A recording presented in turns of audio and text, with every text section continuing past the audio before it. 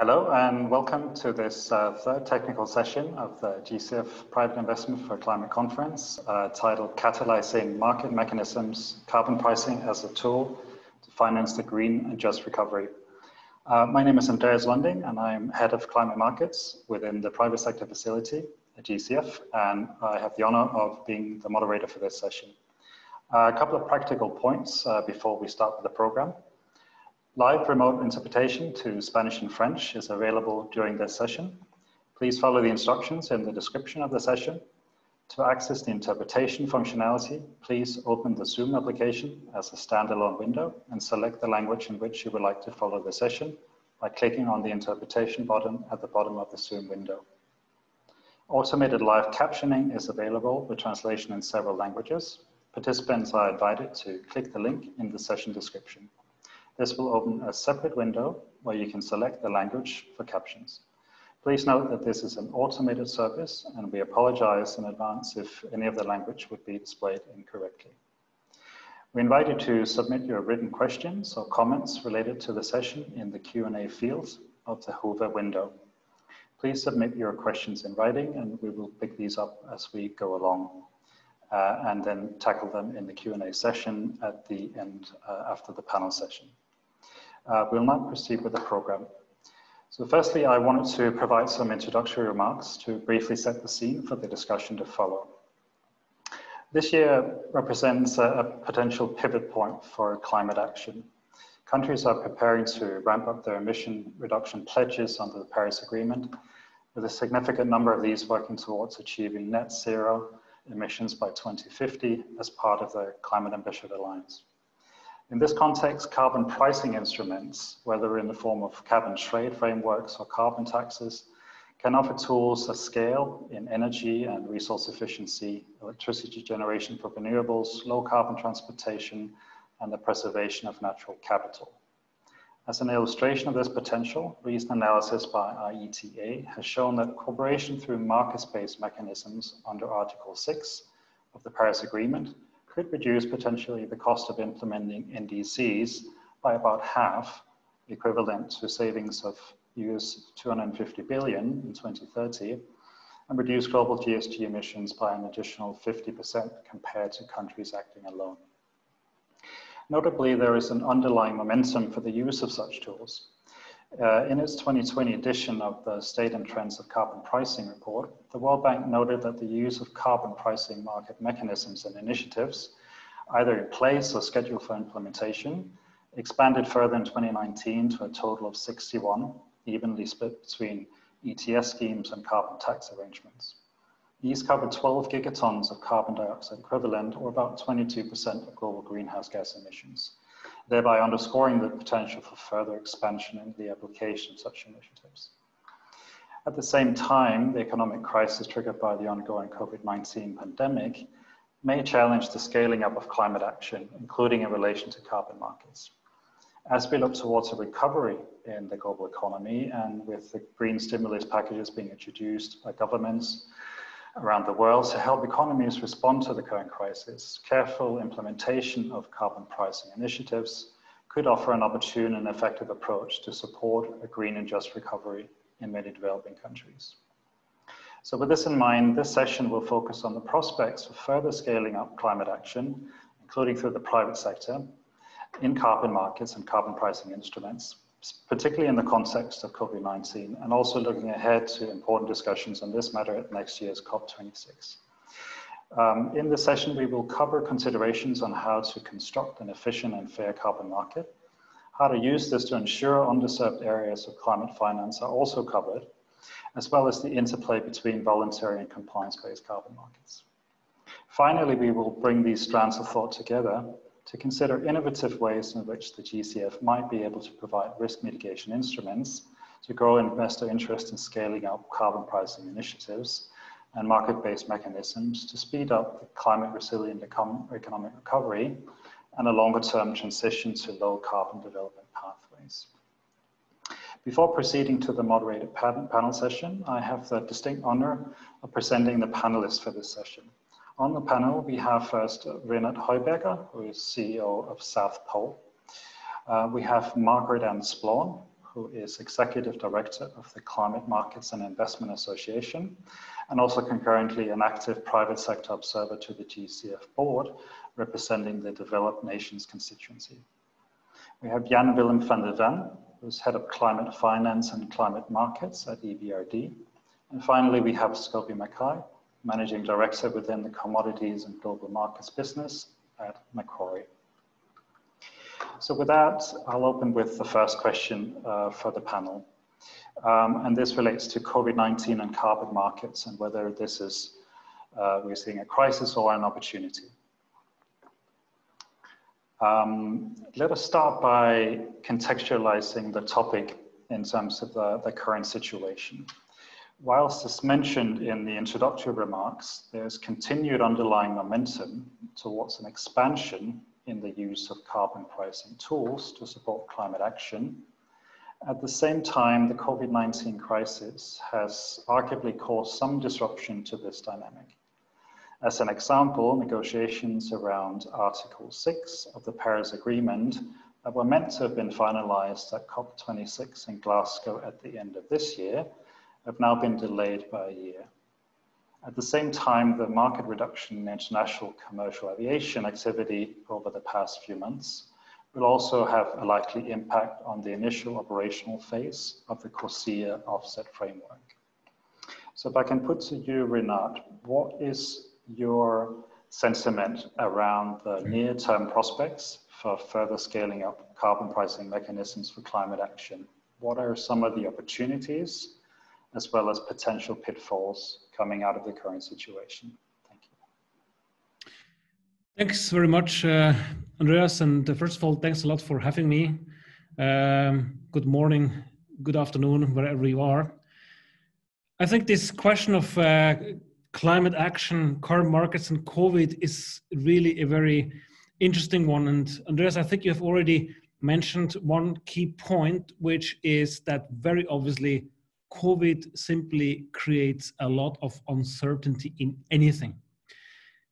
Nobody really knows how economies will recover, what kind of recovery we have, how long it's going to take, when a vaccination is coming through, and so on.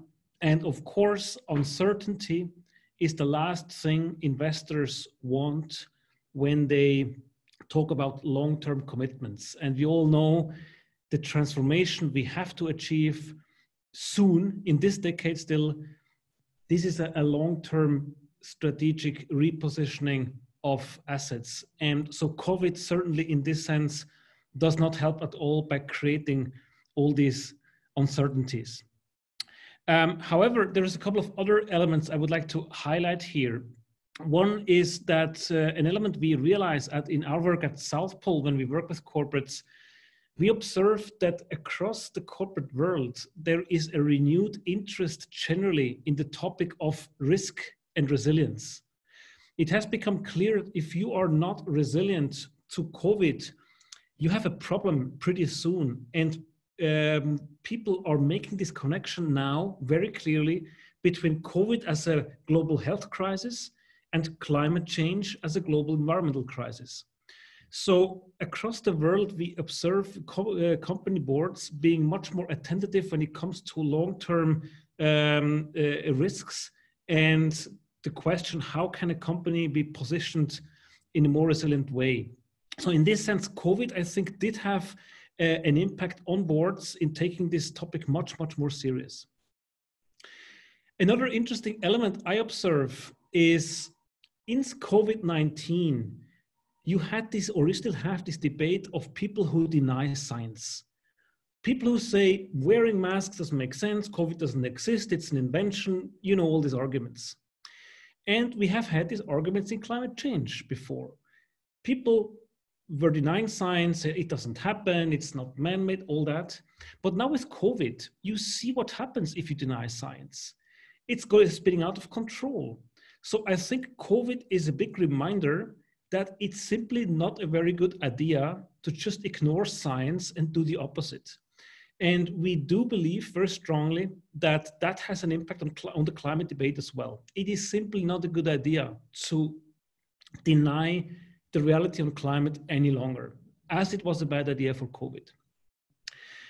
Another point I would like to make, and also Andreas, you hinted at this before, and I'm sure we discussed this later on this panel, is this entire idea of build back better.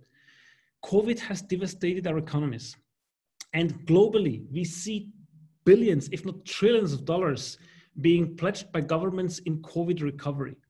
When, if not now, is there a better moment to attach strings to this financing? And like the Canadian government has done and said, if you want to benefit from COVID relief packages, you have to be basically observing the TCFC guidances.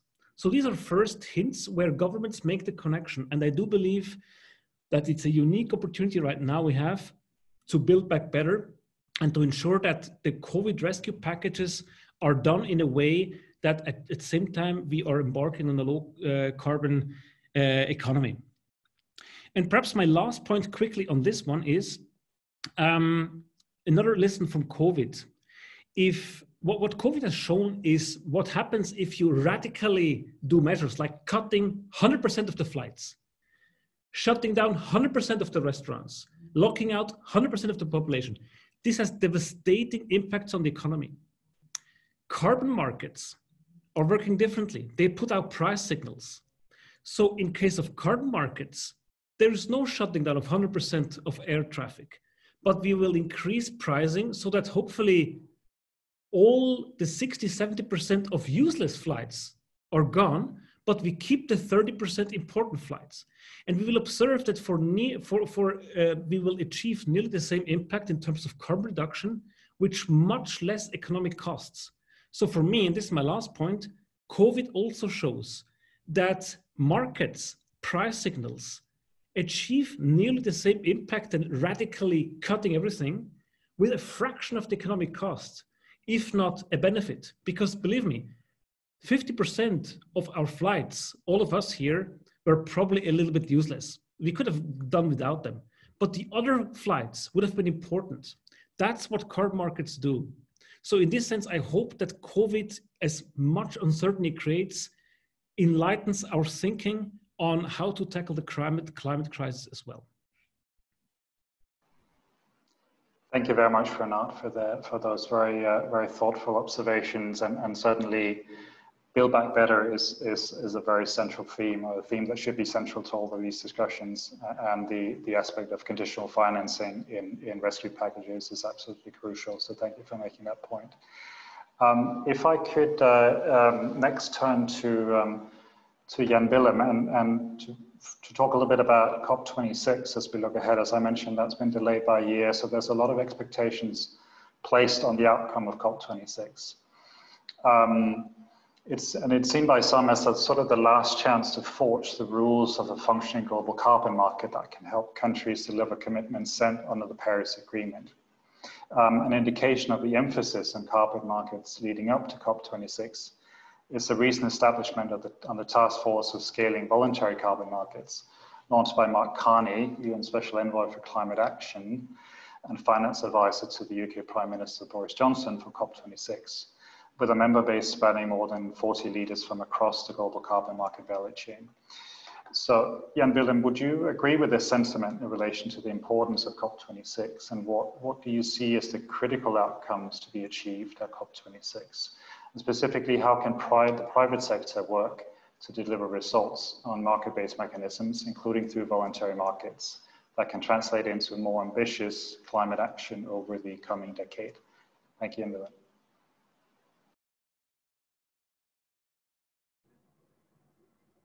Thank you, Andreas, for this introduction. Let's say I'm optimistic, and in fact, I'm very pleased to see, let's say,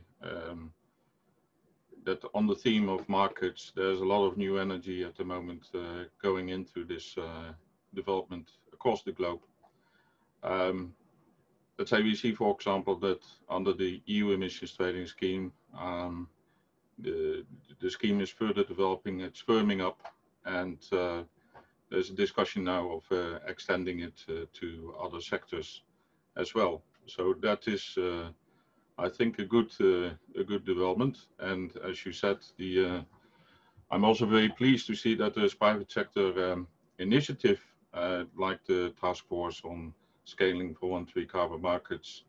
I think these are all good signs in the run up to the COP26.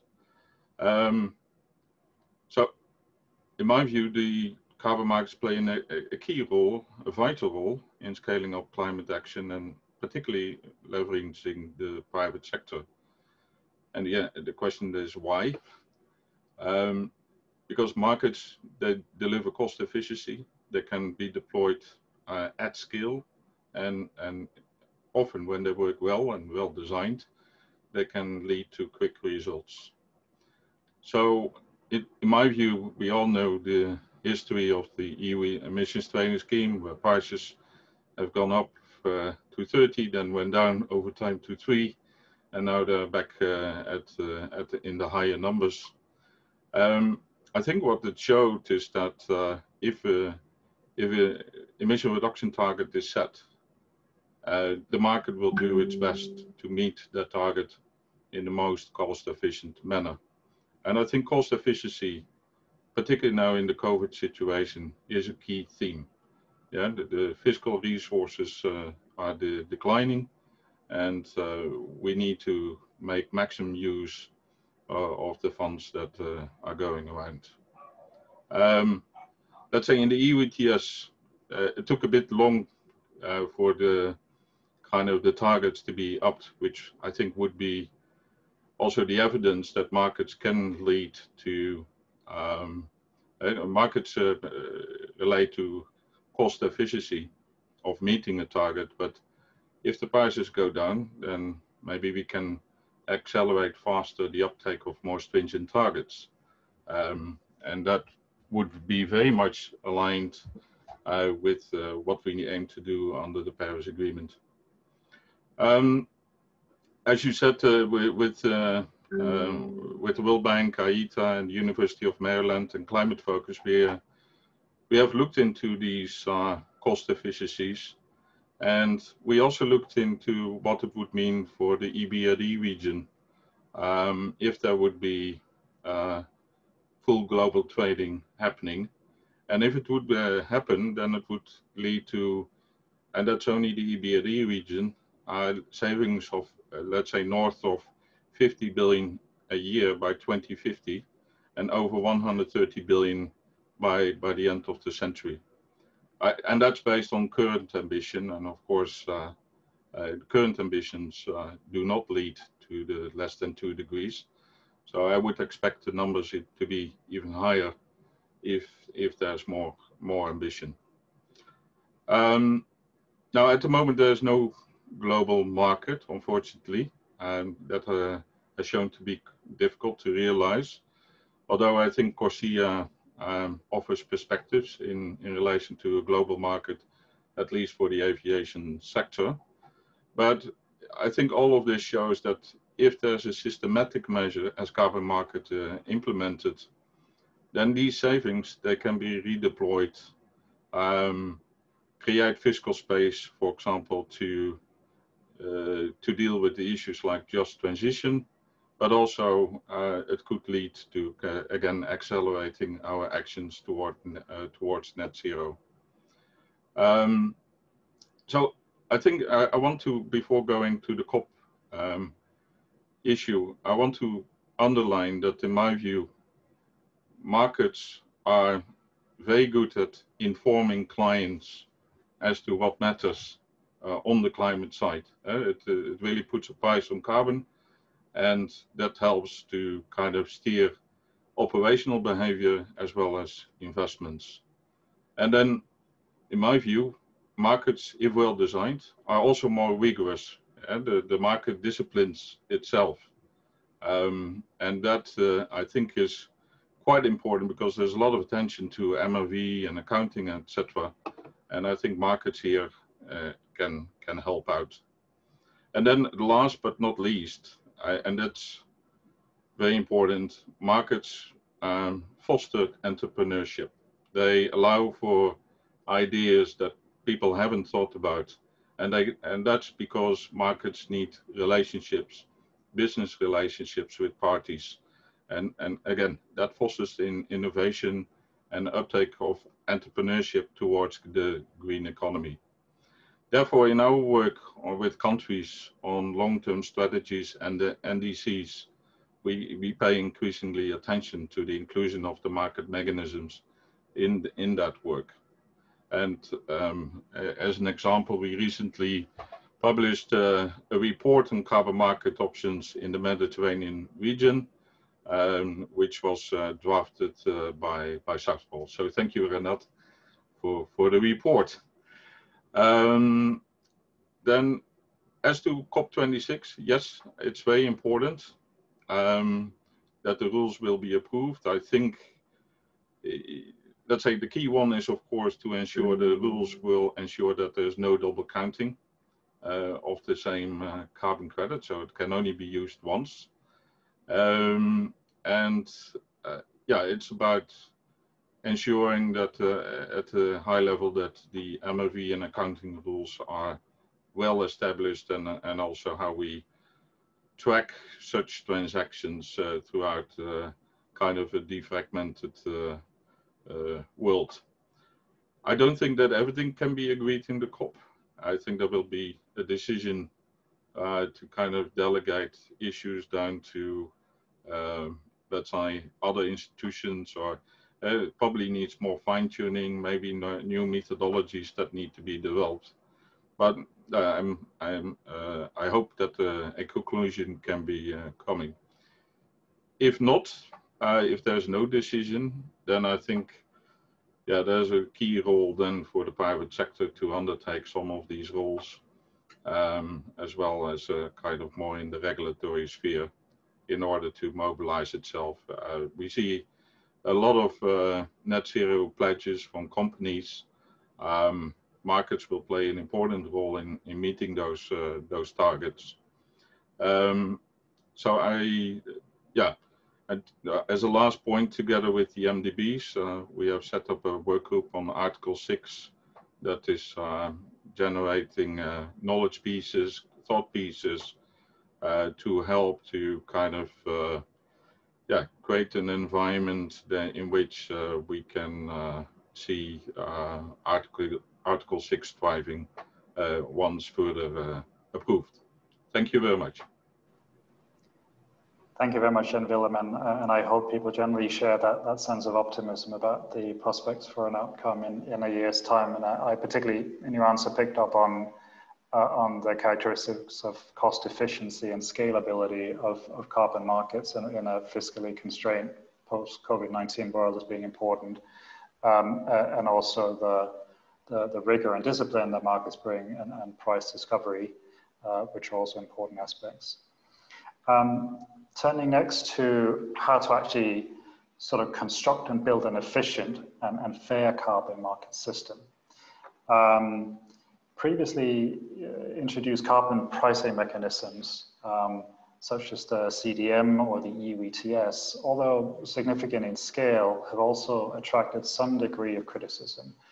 For instance, around lack of additionality, as well as high levels of market price volatility. If I can turn to you again, Bernard, building on some of these experiences, what are, from your perspective, some of the fundamental structural design parameters that need particular emphasis and attention to allow a further scaling up of high impact carbon pricing mechanisms that are characterized also by high levels of implementability, efficiency, as well as equity and integrity? Thank you, Renat. Thanks a lot for this question. And perhaps, full transparency, my company Southpole has been and is still a player in this market. So of course, my views are also the views of a participant in this market. We have been an early developer of CDM projects and are now, of course, heavily involved also in voluntary market projects. And let me start by saying that, of course, these markets that we are talking about are, of course, not perfect.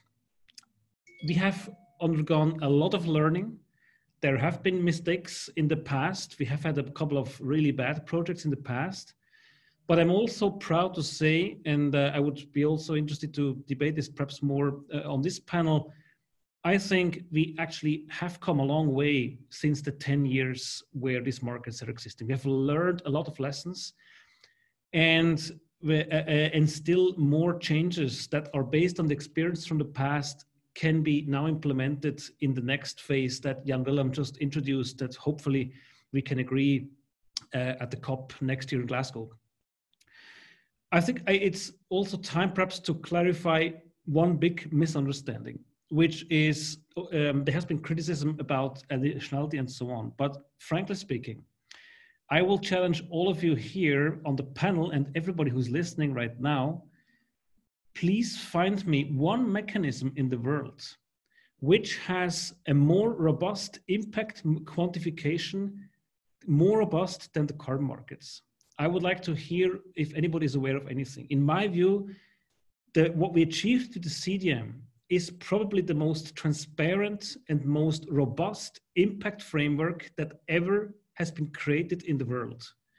And I think a lot of people are not aware of that. I'm talking about tens of thousands of pages of approved methodologies by the UN system, detailed calculation methodologies, which force you as a developer to show you exactly how many tons of CO2 have you reduced with your projects.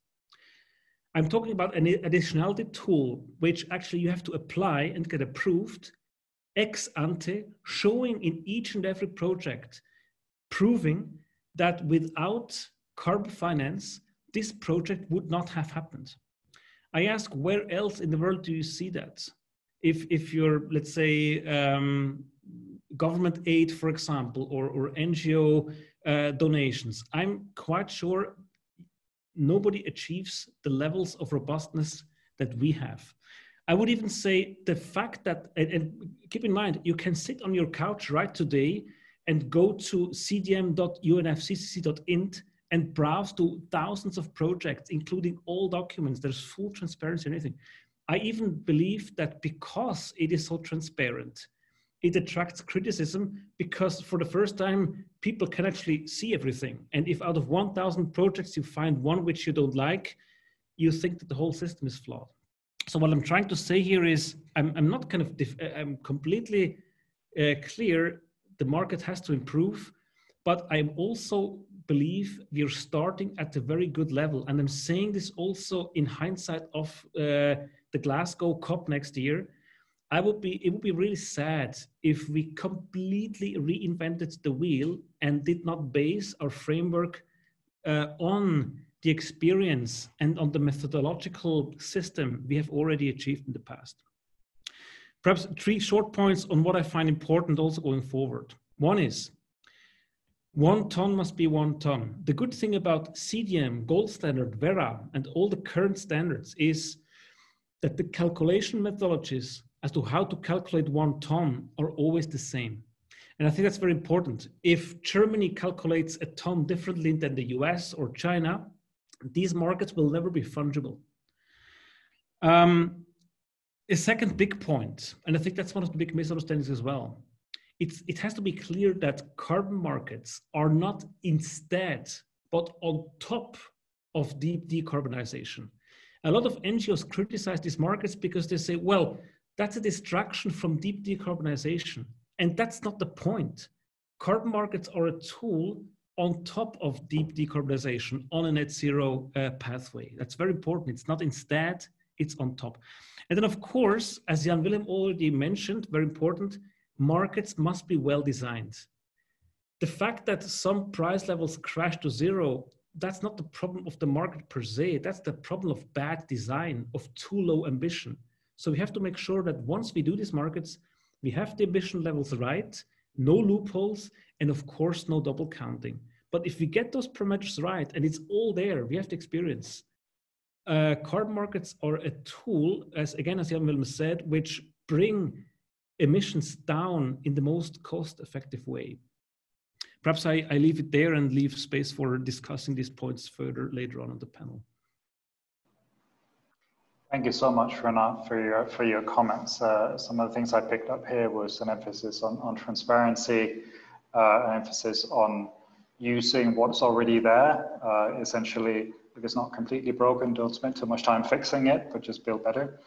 and carbon markets being complementary to, as you say, decarbonization and not instead of that.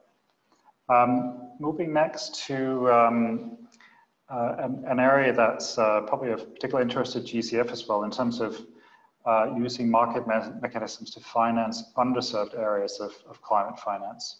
So a significant amount of climate financing, especially from the private sector, has been flowing into relatively more mainstream areas of technology and intervention, such as utility scale renewables. Conversely, there is a sustained shortfall of funding for other highly critical areas of climate change mitigation, including decarbonization of the global transport sector, as well as a variety of nature-based solutions involving forests, agriculture, and oceans, with this shortfall even more pronounced in relation to climate adaptation financing. So if I can turn to you, Scobie, as someone working at the forefront of global carbon markets, what are your thoughts on potential ways that market-based mechanisms could help scale up private sector funding for these more underserved areas of climate finance, and perhaps particularly illustrating by reference to some of the projects and initiatives that Macquarie is actively engaged in currently? Over to you, Scobie. Thanks very much. And thanks everyone for your time and privileged to be on the panel to discuss these things. Just a very quick intro, maybe it's not required, but Macquarie is an Australian headquartered financial institution.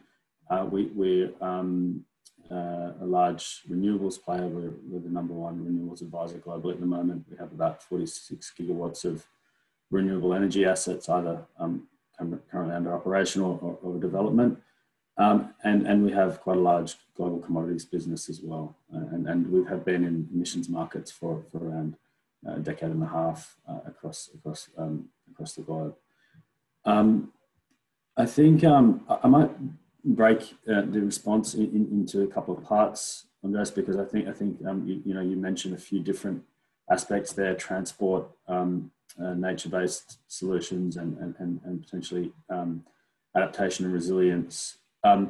Maybe just turning something first that I'm closest to personally, which is the offset market as it relates to nature-based solutions. So I think in relation to sort of driving finance into nature-based solutions and potentially other high-quality offset projects like clean cooking, etc. I would sort of say there's a multitude of things that can be improved on, but to our mind, there's probably can be bucketed down into 5, which I'd like to touch on. So one is narrative and buy-in. The second is risk protection mechanisms. The third is standardization. Fourth is interoperability of markets. And the fifth is making sure that we're taking learning from other sectors.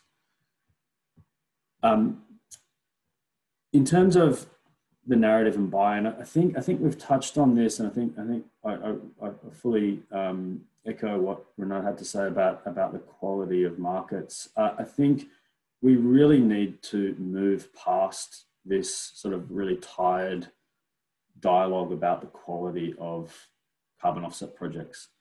It's the industry as a whole has put a massive amount of work into building robustness of methodologies.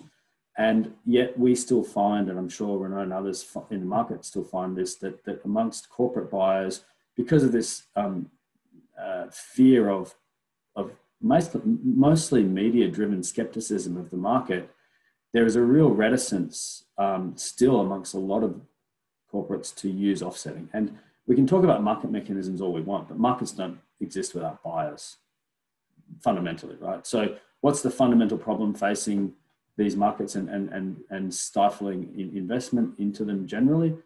It's a lack of critical mass of buyers. And so what we really need to do as a collective is kill that negative rhetoric and kind of get real as to where we are in the climate crisis and the journey. We have to pull every lever available. And, the science is showing more and more that high quality offsetting projects are going to be one of the critical levers that we collectively need to pull to get to a Paris-aligned 2 degree or less climate outcome. It's It's that simple. And, there's some interesting statistics around, nature-based solutions contributing up to 30% of that net contribution to that outcome. I think the other thing that we need to do is to, in the same bucket, is to really get the order right.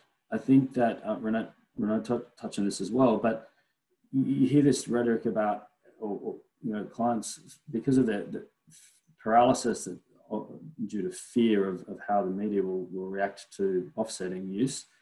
They talk about rollout of long-term CapEx reduction projects, technology-driven projects that are inherently decade plus initiatives, and then using offsetting as an afterthought. And it's the wrong way around. And I think Corsair is a great model for this. If you look at, there's some very clear visuals that ICAO has published, which really show a very sensible way to use offsetting, which is as a bridge to more structural decarbonisation.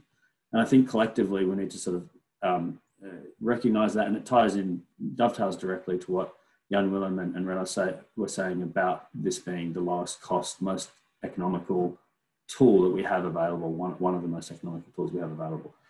And I think, again, it's not a market mechanism as such, but really this sort of philosophical buy-in to using offsets as a wholesale tool to get us where we need to be is really fundamentally what we need to do collectively.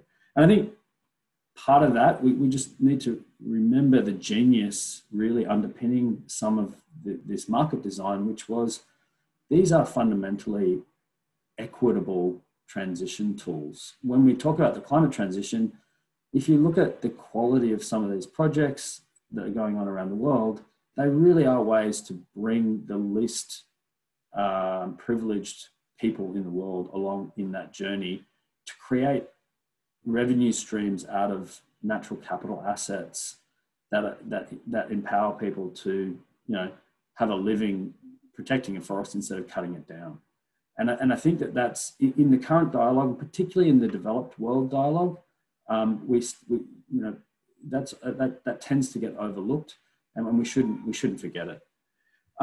Moving on to the next point, I think fundamental to the market, fundamental to bringing more people into the market is price protection and de-risking. And so we're working on some initiatives. We're in discussion, privileged to be in discussion with GCF and others around initiatives to do with price protection and de-risking of market activity.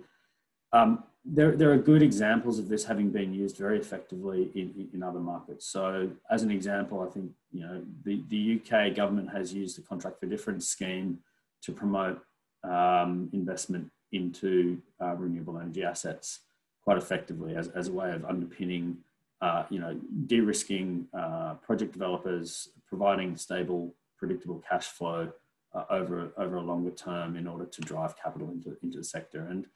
And this sort of that sort of mechanism is interesting for two reasons. One, it's potentially a very capital efficient way for concessional capital providers to de-risk the sector. Rather than providing dollar for dollar grants into projects, they can actually provide market-based mechanisms like contracts for difference that require a fraction of the capital.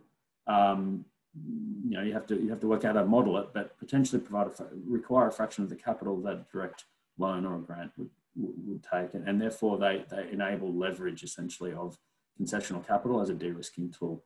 I think the other interesting point is,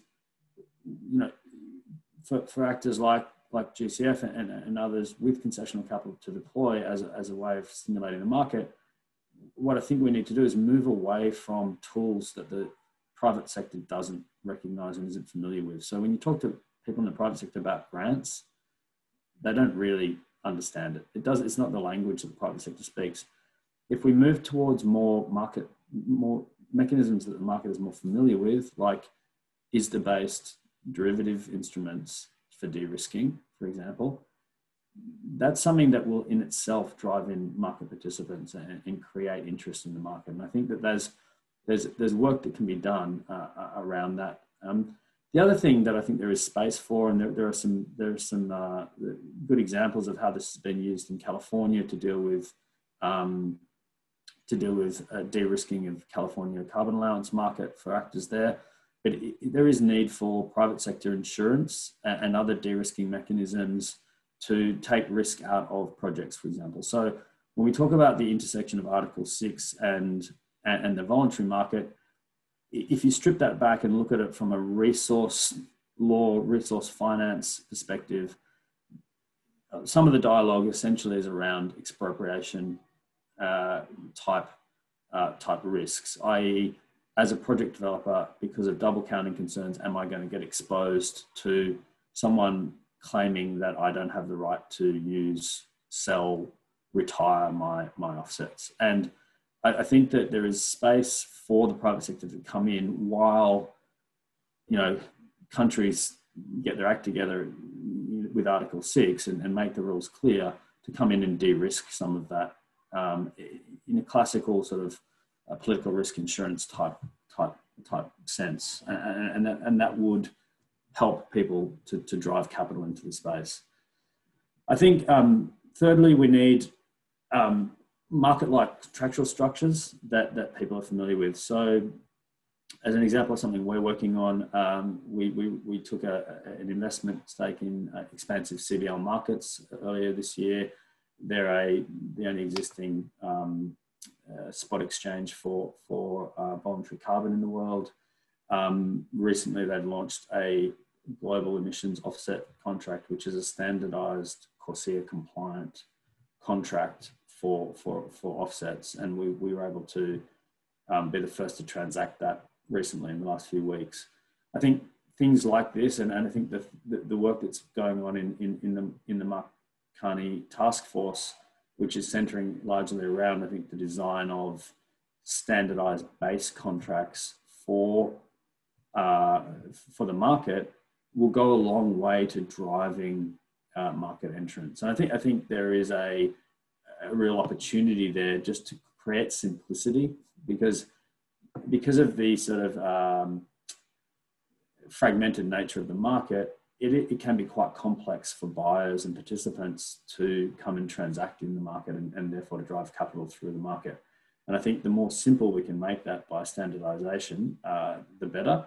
I think the important point to note there is that's not intended to create a race to the bottom. And I think the idea is to create a baseline contract over which a premium can be paid for offset projects, for example, that have compelling sustainable development goal co-benefits or biodiversity co-benefits. And I think we are starting to see the emergence of that sort of market where we can trade at a difference to a benchmark. And we hope that the GEO contract and the work that's being done by the Mark Carney task force will aid in that sort of critical piece of the market design. I think we also, the next point is, we need to ensure interoperability of markets. And this goes to the point around, we now have 61 countries globally that have a carbon pricing mechanism either in place or planned. As you mentioned, Andreas, about half of those approximately a carbon tax and half a cap and trade or some sort of related scheme.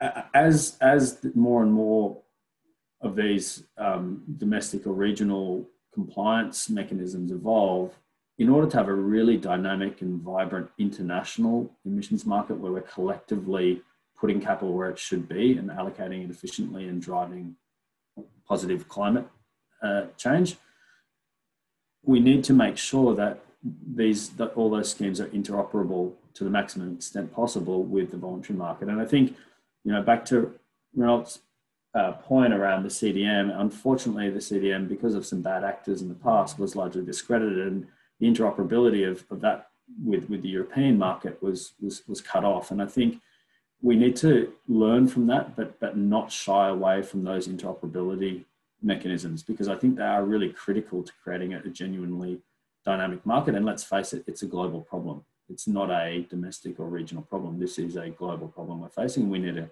global market. And so I think that that's an important point. I think, there's some really interesting work going on already. I mean, there are interesting markets around. Korea is a notable one. You know, a lot of traders are interested in that market because of the potential arbitrage opportunities for importing CDM units and nationalizing them into the Korean market. I think you know, there are other examples emerging that potentially present those opportunities. The California Air Resources Board just earlier this week, their task force released some interesting recommendations on the forward-looking evolution of the Californian offset market, which is a subset of the California cap and trade market. And they've you know, some of them are quite interesting. So one of them is that they've suggested that California should apply to the International Civil Aviation Organization for inclusion of the Californian offset units as eligible units for the purposes of CORSIA, which would create a really interesting path to interoperability there. I think they're also seeking more linkages with other states like New York, as New York's thinking around this evolves, and then lastly they're moving forward towards being able to use offsets as part of the state's own net zero by 2045 goal. And I think that's I mean, along with Europe, along with the European market, the California market really is leading the way in terms of how they think about market mechanisms. And I think that's an interesting space to watch. Then lastly, on offsets, I think we need to learn from what's been done in other resource sectors. I think that there's particularly when it comes to Article 6 discussions and double counting technicalities and everything, there's a bit of a tendency within the market to be very insular and inward looking. And you know, I think if we zoom out a bit and look at successful models for resource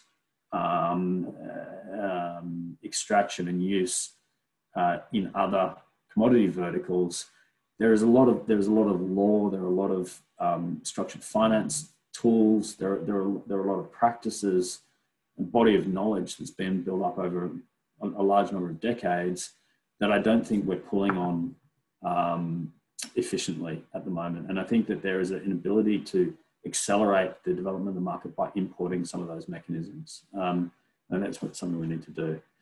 Without taking up too much time, I'll talk very briefly about transport, which you'd flagged.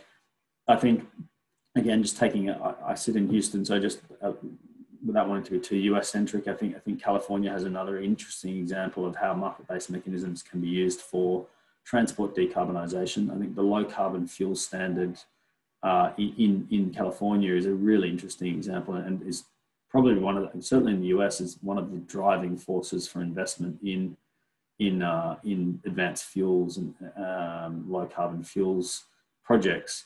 The LCFS, for people that don't know about it, is basically a carbon intensity index-based market mechanism where if you the allowed carbon intensity or benchmark carbon intensity of fuels ratchets down over time. If you produce a fuel that has a carbon intensity higher than that benchmark, you're in deficit. If you produce a fuel that has a lower carbon intensity than that benchmark, you're in credit, and you get a LCFS credit that trades in the market. And those credits are trading up around $200 a unit, which is, you know, extremely valuable.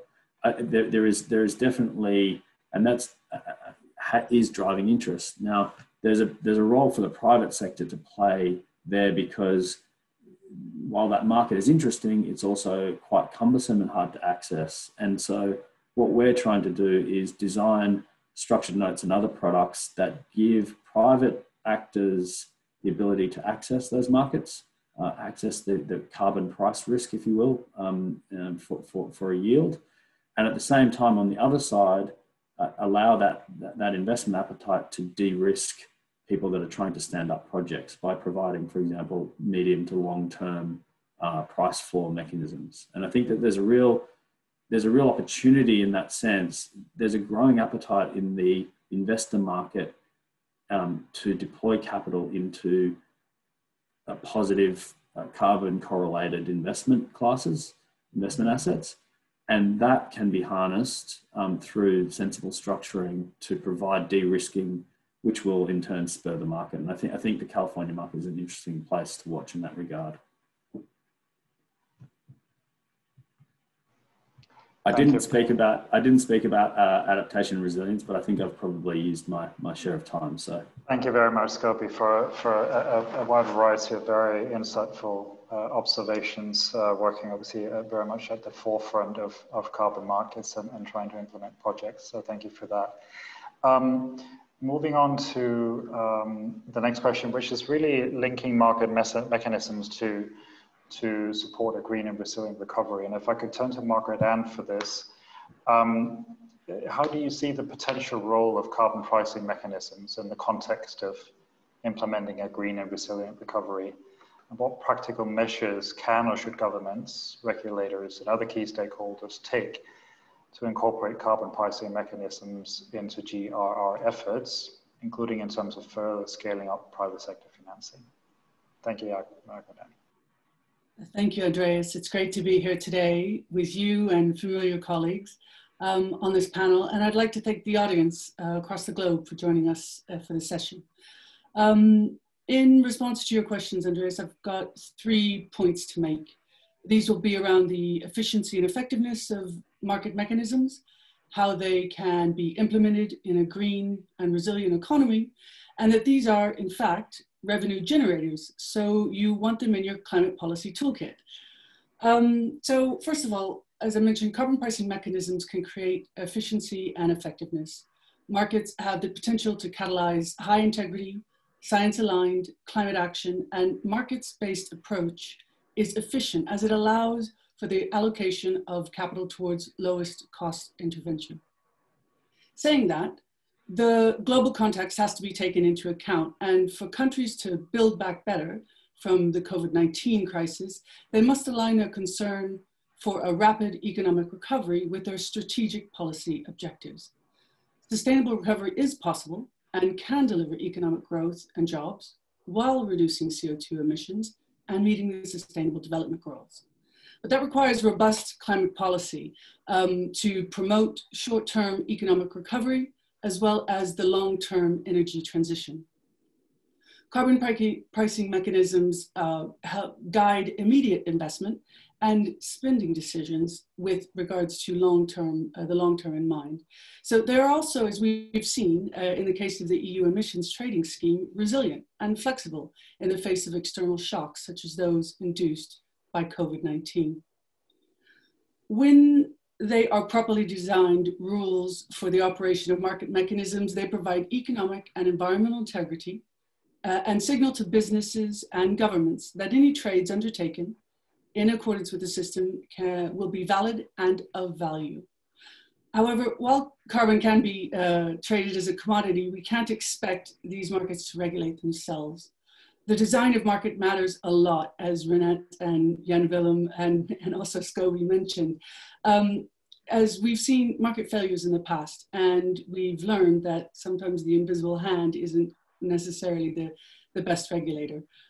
So key elements to the success of such a system need to include measurement, transparency, accountability, fungibility, and consistency. Carbon pricing in particular is a useful tool to guide investment decisions, especially those that will have long-term impacts on future emissions and can complement stimulus packages focusing on short-term recovery. Now, secondly, with regards to a green and resilient economy, stimulus measures can help clean energy technologies compete with carbon-intensive alternatives and encourage more energy efficient energy use.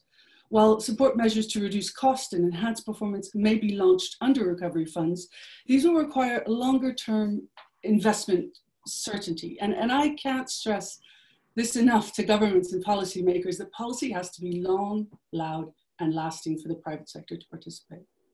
One such way to do so would be to have a progressively increasing carbon price alongside stimulus packages, as this would provide essential confidence for investment in long-lived, low carbon infrastructure and research, development, and also demonstration of clean energy technology.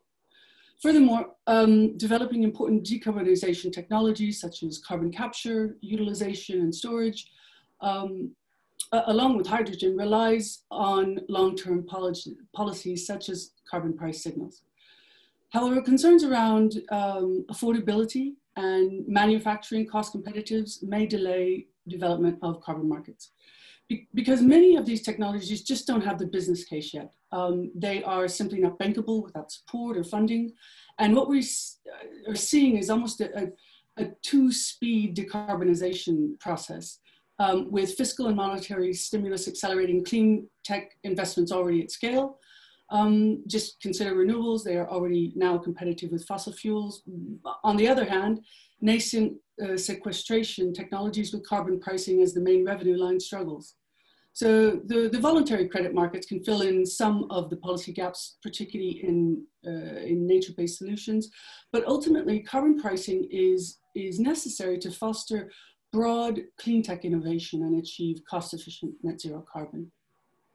And my third point is that explicit and effective carbon pricing schemes can raise significant revenues. You talked about these 61 different carbon taxes and schemes, and governments raised more than $45 billion from carbon pricing in 2019.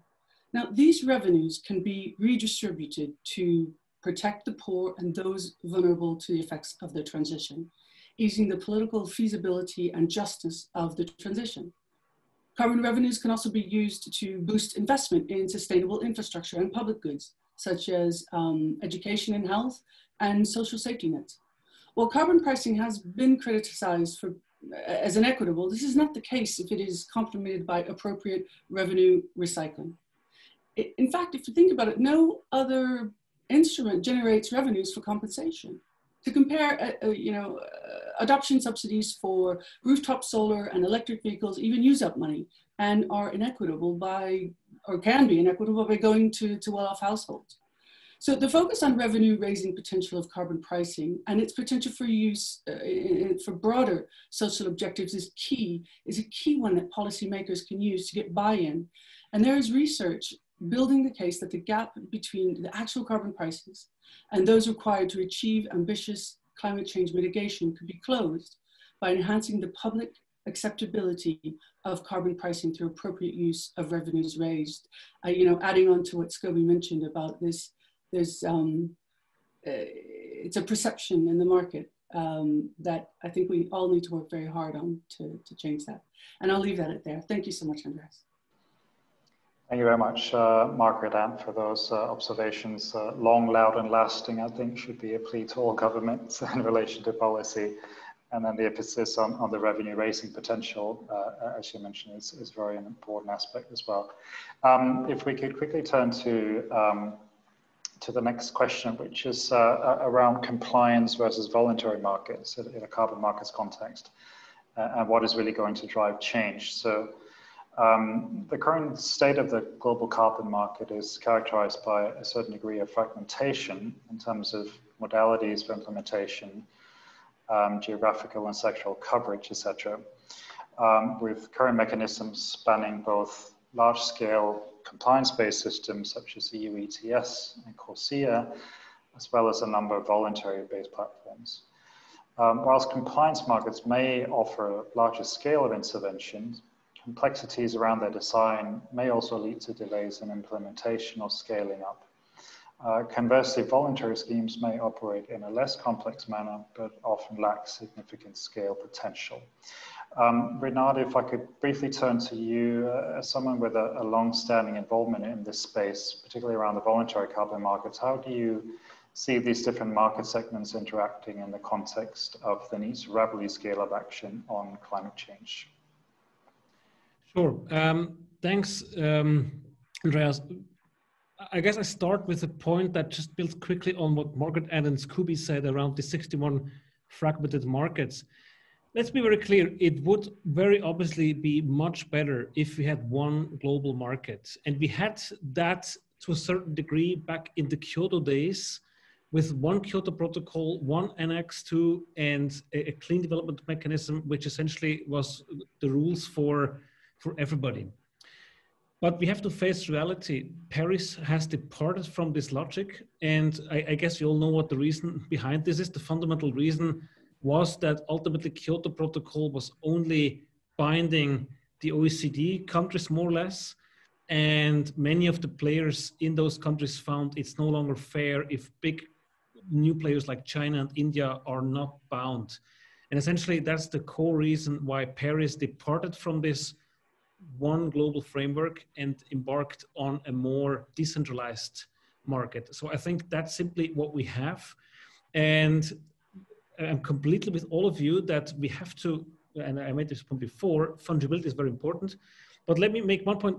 Even if it's a fragmented market, it's still interesting because, for example, at South Pole, we are advising companies on TCFD and we're calculating climate risks.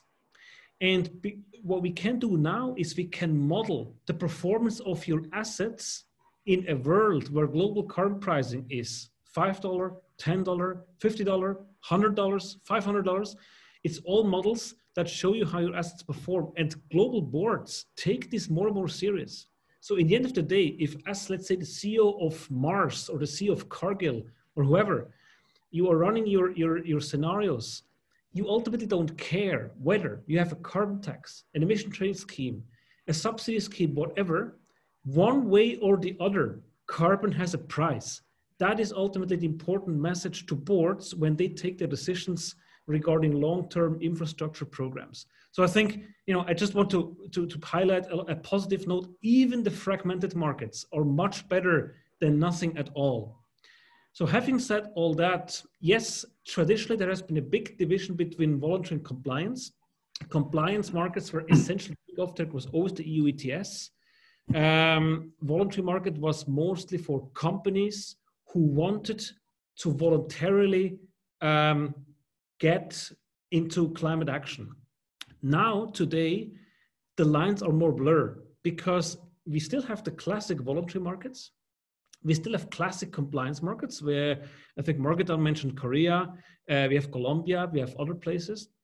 But now there is a new space of what I would call pre-compliance. We find large companies who currently don't have to buy carbon, but who are nonetheless deciding to get exposure in anticipation of potential rules that could come through in the future. So currently we have this, it's actually even more complex. We don't only have voluntary compliance, we have a pre-compliance game as well. Still, it is important that this fragmentation is an explanation, and I heard this point before, why we have different price levels. Many people complain that we need a global exchange. It doesn't make sense with all these price levels, but actually these price levels are a function of different goals to achieve. Compliance markets typically look for the cheapest abatement costs. So whatever the cheapest ton is, that's the certificates I'm going to get. Voluntary climate action can attach much more topics other than climate. For example, a cook stove program in Ghana, which we're rolling out, brings a ton of benefits like health benefits, community benefits, but I cannot possibly run a cook stove program in Ghana at the price of $2, $3 a ton. It just don't work. I need at least $8 to $10 for that. And guess what? People are willing to pay that price because they know this ton comes from a Ghana cook stove program and not from any random program. So I think at the moment, it is a reality that we have different price levels because we have different players who are in this market for different purposes. And I think that I don't see this changing anytime very soon, even if, of course, personally, I hope that we can more and more move to fungibility and to more global schemes, because very obviously, if you really want scale, we need to be able to embark on bigger structures. But I think that's currently the reality. There's different markets because there's a variety of players in them. Thank you very much, Renat. Maybe Scobie, if I could quickly put the same question to you around compliance versus voluntary markets, with a particular interest in hearing your views on the prospects for potentially very ambitious schemes such as CORSIA being able to drive a step up in private sector financing for carbon markets. Yeah, thank you. I think, so I think we see over time the convergence of compliance and voluntary markets. I agree with Renat. I think it's going to take time, and I think there is a bifurcation in the market at the moment. Really, it's becoming more pronounced between people that want a standardized unit, like a GEO, like a CORSIA compliant standard unit, and then there are principle-driven large emitters that want to have a decisive role in additionality, let's say, and they are looking to have direct engagement with high quality projects, cook stoves, nature-based solutions, blue carbon, etc. And so I agree wholeheartedly with that principle that there are different actors in the market and they want different things, and I think that will persist for some time. I think we see Corsair as a really interesting paradigm. I think it was a massive achievement. It's been criticised, left, right, and centre. But if you step back and look at what it's done, it's an acknowledgement by one of the largest emitting sectors in the world that offsets need to be used as a bridge to structural decarbonisation. There is no way you are going to fundamentally decarbonise air travel in the immediate future. We have to bridge into the scaling out of sustainable aviation fuel production assets, the scaling and development of alternate fuels that are feasible for shorter haul flights and so on. And I think that acknowledgement and the order in which Corsair lays out the use of offsets is really fundamentally important. And, tragically, one of the tragedies of COVID, one of the victims of COVID has been the ramping up of activity on the back of Corsair.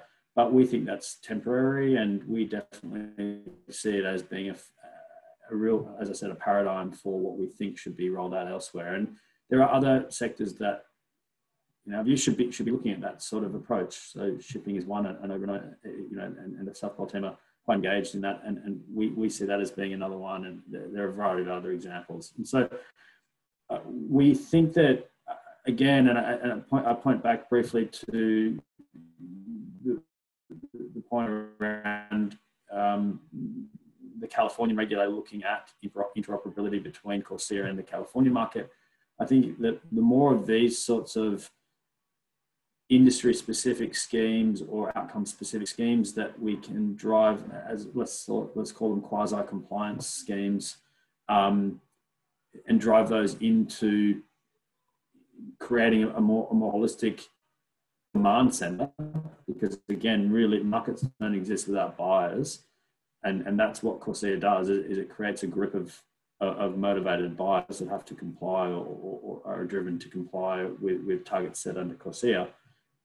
The more of those we can have, the more dynamic the market will be. And so we think there's a real need and opportunity to sort of follow in the footsteps of what Corsair is aiming to achieve, and we think that it will be successful, at post sort of COVID.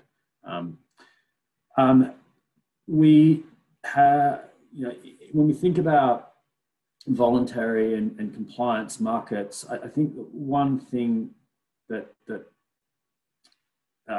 Article 6 process has shown is that states have proven themselves, maybe not surprisingly, to be less nimble actors in this space than the private sector. And so I think we're involved in a lot of discussions around Article 6, and my personal view is a lot of that noise inhibits action. And our view is that you need to separate two things. Nationally determined contributions under the Paris Accord are a governmental problem. Governments need to work out how they're going to set those ambitions and comply with them, and work out how to have government arrangements to deal with those rules. In the meantime, what they need to do is work out how to get out of the way so that the private sector can get on with setting ambitious targets well out ahead of governments, and really driving capital into meaningful projects around the world to decarbonise. And I think there's still a real conflation in the dialogue between Article 6 and the voluntary market, and it needs to be killed. And I think it comes back to an earlier point I was trying to make, which is around looking at other resource sectors and looking at government to private sector agreements, like direct agreements or royalty agreements that have been used in other sectors, that just create a very strong, clear contractual right for private sector to get on with their projects. And expressly state that any double counting or any other issue associated with the Paris Agreement level arrangement is for the state to sort out, and it doesn't affect the validity of the contractual rights and obligations of private actors as it pertains to offset projects and buyers of offsets, etc. So I think that that's an important thing that we need to do is sort of extricate the Article 6 debate from the voluntary sector and let the private sector get on with doing what they're trying to do and doing more in the voluntary market. Having said all that, I think that there is some really interesting stuff emerging with, again, it's a kind of an interoperability point, but with potential private sector to sovereign deals in a pre-Article 6 world. And I think the Swiss are sort of showing some real leadership in this space, as are others. I think the announcement earlier this week of the Switzerland-Peru bilateral agreement to foster investment in climate positive projects is a really interesting first step. I think that hopefully that sort of arrangements materialize in a way that doesn't try to insert the government sector into projects, but instead create a framework that enables the private sector to pump capital in and to create a dynamic market under those bilateral agreements. And I think we really applaud that sort of forward-thinking work by Switzerland and Peru in that regard.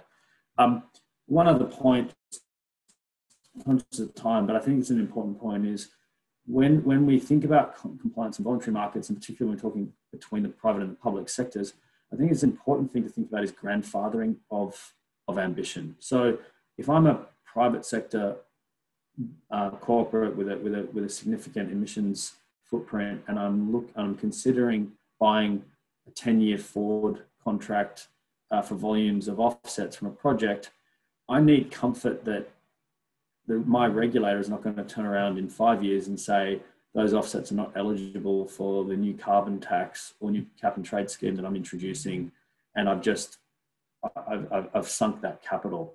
We need to collectively ensure that the private sector is being rewarded for leaning forward and taking action now. And so I think that really important that we work together to give investors and actors comfort that they're not going to be put at a disadvantage by later introduction of cap and trade schemes or carbon tax schemes. And I think that grandfathering is quite an important thing for us all to think about. Thank you so much, Kobe, for very good insight. Lastly, if we can briefly turn to sort of pulling all of these different themes and strands together into how GCF can be relevant in this context. As people will be aware, GCF has a mission that has a focus on driving our collective response to climate change through catalyzing funding at scale from both public and private sources. Particularly from your vantage point, Margaret, and as an active private sector observer to the GCF board, what do you see as the most relevant and impactful ways in which GCF can support this aim, including in terms of what types of interventions and structures could be relevant for GCF to support in terms of carbon markets? Thanks, Andreas. And let me start by sharing the role of an observer, as some people in the audience might be aware of this position, but others might not know. So the GCF is mandated to grant accredited observers access to its meetings. My organization, the nonprofit Climate Markets and Investment Association, is an accredited observer to the GCF, and we are a membership organization comprised of private sector companies with a mission to stimulate a shift in the direction and scale of private and public financial flows into investments which are consistent with the objectives of the Paris Agreement. There are currently 83 private sector organizations accredited at the GCF and 296 civil society organizations. To this end, there are 4 observers that are able to participate in board sessions. 2 representatives from civil society, and 2 from the private sector. There's 1 observer from both developed and developing countries, and I represent, as you mentioned at the very start, the developed nations constituency. Now, selected observers have the opportunity to guide and share input on global climate finance decisions. We serve as a conduit between our constituency and the GCF, promoting transparency and enabling stronger, more effective share input and on project design and implementation outcomes. Thus, I speak with and gain insight with a variety of private sector actors engaged with the fund, from accredited entities who are already developing projects with the GCF to those that are have proposals in the pipeline. Questions are like, what are the barriers and bottlenecks? What can be done to find solutions to unlock more private sector finance in GCF activities? These are the types of questions that I'm asking, and together with my private sector constituents and the fund and the secretariat, we look for solutions that are workable, bankable, and scalable. Thus, your question of vantage point as an active observer is interesting in order and in order to provide answers to the most relevant and impactful ways that the GCF can support the same of catalyzing carbon market mechanisms. Let's just first consider the structure of the fund, how it operates, and their investment criteria. Because the GCF's 2 primary track metrics for their projects and their pipeline are 1, anticipated number of people with increased resiliency, and 2, anticipated tons of CO2 equivalent avoided. And as I discussed previously, carbon markets are about efficiency and effectiveness for reducing emissions. Then, if we consider the GCF's investment criteria, they really look for impact potential and paradigm shifting potential. Now, this idea of paradigm shift is really crucial. It's the core of what the GCF is trying to achieve. Paradigm shift is all about trying to catalyze transformational change. So while some entrepreneurs or initiatives might want to roll out a particular, let's say, a particular technology, a project that is designed to bring about a paradigm shift has market transformation or systematic change in mind. Hence, the logical pathway of reasoning is that the GCF has the potential to assist carbon market developments because they can be transformational. We've seen this from the example of just the CDM. However, there is no formal GCF policy on carbon markets, nor an official stance. And the board is mixed, as evidenced at the last board meeting when there was a division of perspectives from board members on the EBRD high impact program for the corporate sector funding proposal. So the ability to utilize carbon markets during the construction phase of EBRD's proposal wasn't the only board issue, wasn't the only issue that the board members had, okay? But it certainly got a lot of airtime at the board meeting. Now, developed country board members were supportive of the use of carbon markets, developing country board members less so, and it finally got approved, albeit a bit begrudgingly, on the final day. But what we see as the private sector is an implicit opportunity for the GCF to establish projects in the face of the recession and pandemic that actually supports carbon market developments, as they did by approving the EBRD project, which spans over 7 countries. The GCF can be used to deploy technologies and facilitate respective investments to enable regulatory environments, but their reach and influence can also extend to carbon pricing. Now, for the most part, industries in the EBRD countries don't really understand the carbon pricing thing, but we know that carbon pricing is on the horizon in most developing countries. However, many of these industrial sectors in these developing countries are simply not anticipating or adequately preparing for it.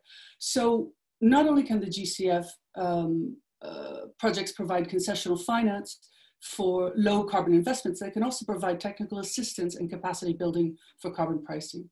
This project was the first of its kind in the GCF pipeline, and we see this program as replicable, hence scalable for other countries. And building on this premise, my last point is really just when you consider the 3 distinct features of the GCF, which are a balanced portfolio, country ownership, and unlocking private finance. This notion of country ownership is to ensure that GCF activities are in harmony with the national priorities. And developing countries can use carbon pricing as a policy tool. And a lot of countries that the GCF works with have not yet implemented carbon pricing. So since we know that these carbon pricing initiatives are growing, and this represents an opportunity to establish a market resiliency of GCF investments in their mitigation projects. This could be structured as capacity building activities and or maybe technical assistance around creating national policies on carbon pricing. Or it really could be incorporated into larger programmatic funding proposals which are looking to create carbon funds. In any case, we'd certainly welcome more projects in the GCF pipeline that incorporate the use of carbon markets and or have carbon pricing embedded in it. Thanks. Thank you very much, Margaret. And just quickly, Jan Willem, if I can turn to you as well on the same question. As someone obviously closely familiar with GCF from an accredited entity perspective, what are your thoughts on the potential role that GCF might be able to play as a catalyst within this space? Thank you. Yeah, thank you, Andreas, and also thank you, Margaret. And you took away half of my points. No, I think let's say the GCF plays, of course, a key role in this transformational change story that we need to deploy also in the developing countries.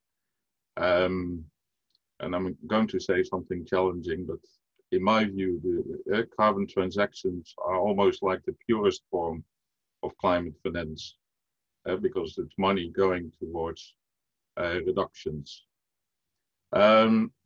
But yeah, carbon markets is a systematic measure that's often sector-wide or economy-wide, but it's not easy to do. If you see the carbon market that are there in the world, it takes time to kind of set it up and get to play. There's MOV, accounting, buyers and sellers need a marketplace. And importantly, and Margaret was also linking that, it needs to link up to the long-term strategies and the NDCs of the countries. But I think the more countries pay attention to also domestic carbon pricing schemes, and I include that tax and hybrid schemes as well, the easier it also will be then to link it up in an international market as may come to play under Article 6 and other international markets like CORSIA.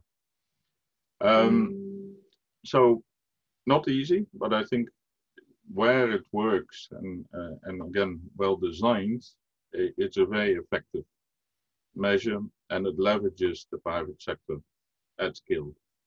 So I think we try when designing these programs with the GCF and the countries we work in, we try to combine, let's say, incentives for the project sponsors that want to move on the climate agenda, together with regulatory reform in the countries, capacity building, and also with, let's say, local institutions trading, let's say, exchanges for market, for carbon markets, etc.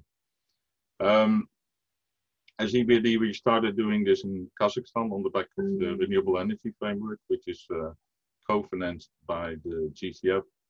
And indeed, we included it in the high impact program that Margaret then was speaking to. Now, for this all to really work, we need to make sure that we truly support the early movers. In our discussions with climate funds in general, there's a lot of discussion on optimizing the kind of level of concessionality at the project level. Well, whilst if we put more energy in optimizing the use of concessionality at the system level, I think we can achieve bigger results. Also, in my view, the conditions that the climate funds put should not restrict trading. It should foster trading. And markets can only operate if there's supply and of course demand. So this is some area where we need to do some further thinking as to how that can be structured. But the key one is that we should not have a competition between climate finance and carbon market mechanisms. It's and, it's not or. And if we make it like or, then we lose out. I think there's also, and that's what very few people understand, that a lot of the funding that comes to the climate funds is generated by carbon markets, like the auctioning of EUAs, for example, under the EU emissions trading scheme. So the more robust we can make the markets, there's a reflow, so to say, or use of proceeds through climate funds. That is very important. So I think that link needs to be understood, and that will, I think, help to understand that a good, robust carbon market is also essential for the climate funds as such. So again, the GCF could help the accredited entities to help to create instruments that accelerate climate action and bring supply to markets, increase market liquidity, and for example, in an interim period, create instruments like this, what Kobe said, the contract for differences to hedge against price fluctuations in a period where perhaps the local financial market isn't able to take on this hedging role on the carbon price. But it's about establishing the examples, and then eventually the market will come and take over some of these important roles. So also, and we were talking about fiscal scarcity. This type of innovative instruments like contract for differences, and there are other instruments, carbon price underwriting instruments as well, can help to leverage the funds and mobilize the private sector in that. And I think we didn't touch upon this, although I saw some questions in the question box. That's according to the IPCC scenarios, we need to go to negative emissions in order to be able to hit keep the global warming below the 1.5 degrees. That means, let's say, negative emissions removals. And again, here I think a thriving carbon market could eventually switch into a mode that such negative emission removals are being promoted. Okay, I'll stop here. Thank you, Andres. Thank you so much, Jan Willem, for those insights and setting a bit of homework for GCF to work with accredited entities and others. So this brings us to an end of the moderated panel session, and thank you very much to the panelists for their responses. I think we're running a little bit over time, but I've been notified that we have about 10 minutes or so for Q&A. We've received a number of very good questions from the audience, so thank you everyone for submitting those through Hoover. I think what we'll do is try to take at least maybe 2 or 3 of those, and then for the remaining questions, we've made note of those questions, and we will seek to work with our panelists to provide written feedback on those questions, which will then be available on the Hoover platform for, I understand, up to 3 months after the event. So maybe if we briefly just take 2 or 3 questions, if I could ask panelists to be very concise, no more than a minute or so in responses, that would be appreciated.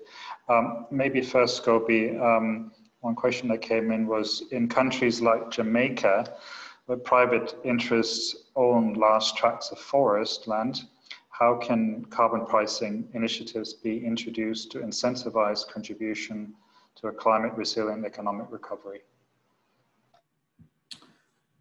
Yeah, thanks. I mean, I think I will keep it brief. I suppose, you know, one of the geniuses of the carbon market and the nature-based solutions subset of that is turning natural capital assets like forests and other areas into revenue generating assets in and of themselves. I suppose, you know, really, I think the market mechanism is already there. It's a question of showing the environmental additionality, and really, I think it's a largely technical question about can the protection or restoration of those private sector forest lands in Jamaica be fit within either an existing methodology, or, if warranted, a new methodology under one of the international registries. So I think that there are other very good examples of developing countries. I think Peru is probably one, but there are plenty of other examples where the government has been quite proactive in trying to create a framework that really encourages and enables private sector to leverage things like forest holdings to generate offsets, which are then sold into the international market. And I think developing, other countries like Jamaica can probably follow suit.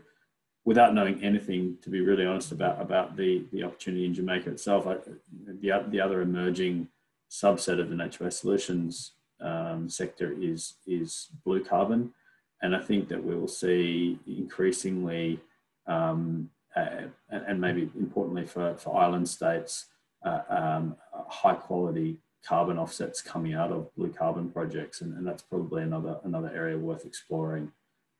Very happy to take that offline, or to provide more written answer. Thanks very much, Scobie. One more question, maybe for you, Mark Redan. The question is, please talk about the convergence, if any, between emission caps, cap and trade schemes, and carbon tax. How these could coexist and be successful in accelerating a net zero economy transition, and the ideal roles for the different stakeholders. So complex questions, perhaps you can tackle some aspects of it. Thank you. Yeah, and I'm conscious of time, so I will. So that's a great question, actually, because we're seeing this more and more, and Renat alluded to that, that before it was very much two separate regimes, and now we're seeing this convergence. Let's just take the example of Colombia, that has a fuel tax, but you could comply with offsets that are actually originated in Colombia rather than pay the $5 fuel tax. South Africa has a carbon tax, and part of that allows for the inclusion of carbon offsets. So these are carbon tax where it's actually using carbon markets as an instrument that the governments didn't actually create. These were not let's say allowances in the case of EU ETS. And one thing that I think is really one last point that I'll talk about that I'm seeing, and I'm very interested in this, is what's happening in America, and following on from what Scobie said, but really how they could coexist and be successful in accelerating a net zero economy. There's this, the US has this 45Q tax credit for carbon capture, and there's a incentive investment. It's basically a tax credit for incentivizing investment into more expensive markets around carbon sequestration. And it's very interesting. They came out with in May of this year, they came out with an outline of how this is going to work. And I personally know a lot of people that are looking more and more into carbon sequestration, which they weren't before, and particularly if you're in California, which Scobie talked on with regards to the LCFS credits. It's not entirely clear, or certainly it hasn't been ruled out, that you couldn't, in fact, potentially have both of these types of credits stacking on top of one another. And there's a lot of work going on around, what's the best technology, and we're seeing investments, or certainly more interest in investments into looking at carbon capture and storage than we have in quite a while. So I'll leave it at that. Maybe somebody else wants to say anything, but I'm conscious of time. Thanks. Indeed, thank you very much. Maybe we probably do have to bring the session to a close. So I would like to extend a very warm note of thank you to our four excellent panelists for sharing their insights for today's session. And of course, thank you very much to the audience for your interest and participation in this session of the conference. As I mentioned, we will work with our panelists to provide answers to all of the remaining questions, many of which were very, very good. In closing, please note that the video recording of this session will be posted after the event on the Hoover platform and later on the GCF website as well. And we invite you to access other sessions. There's only one remaining as far as I know of the conference, and explore the virtual networking features available on Hoover. And you can access the list of participants, create meetings, etc. On that platform.